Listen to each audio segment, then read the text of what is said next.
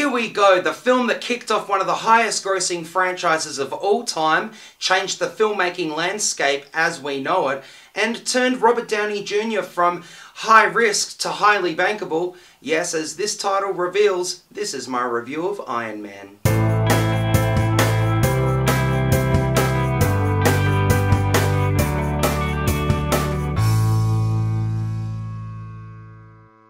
Iron Man came out in 2008. It was directed by Jon Favreau, stars Robert Downey Jr., Gwyneth Paltrow, Jeff Bridges, and Terrence Howard. Now, first things first, this movie has some of the best pacing ever.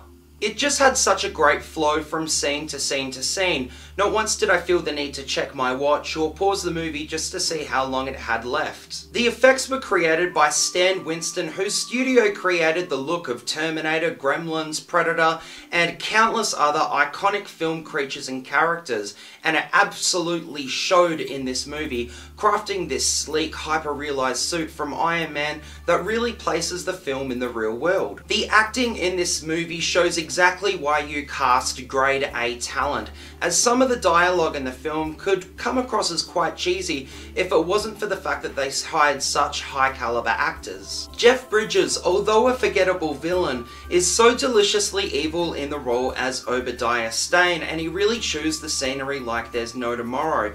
The addition of a lot of the soundtrack being AC/DC captured the tone of the film as well, but I felt as though the score was just really forgettable, and that will be a complaint that you'll hear from me through pretty much every MCU movie with just a few minor exceptions. The film also has great control, tightly weaving its themes together. It doesn't dive too deep into its subject matter, but it does go slightly beyond a superficial layer. The focus on character as opposed to message is fantastic, as it really doesn't bang you over the head over its themes of anti-war, undeserved PTSD, subplots, or elements of not trusting your government this close to the starting line.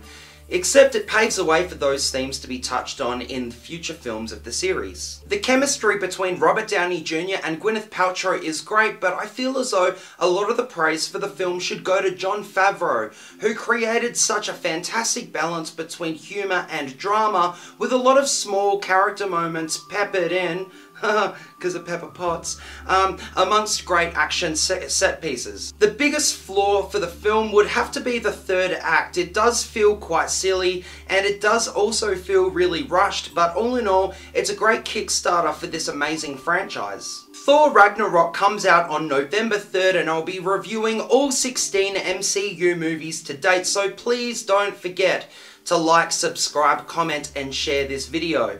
And of course, if you like this video and want to see more, please click here to see more. Thanks for watching. Bye.